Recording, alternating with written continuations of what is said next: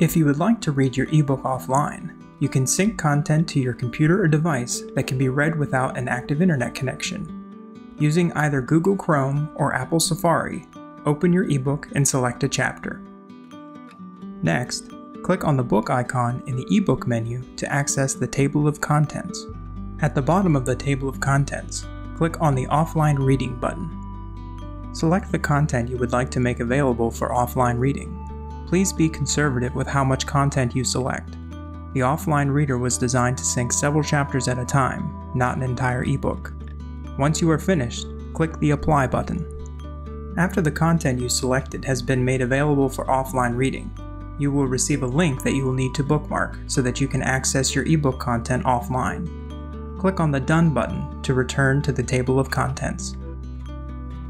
When you access the ebook offline and view the table of contents, the available content will be presented as bold black text, while content that is not available offline will be displayed as normal gray text. The Offline Reading button will also confirm that you are viewing the ebook offline. If your first attempt to sync content for offline reading fails, please immediately try again. Most second attempts are successful.